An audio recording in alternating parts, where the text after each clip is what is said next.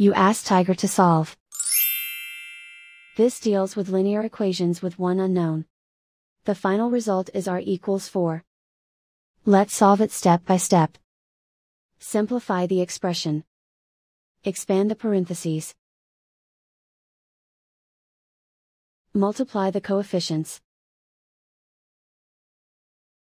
Simplify the arithmetic.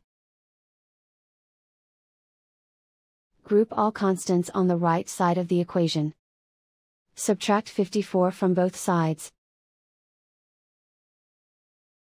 Simplify the arithmetic.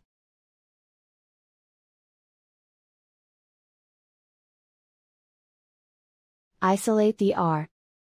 Divide both sides by -18. Cancel out the negatives. Simplify the fraction. Cancel out the negatives.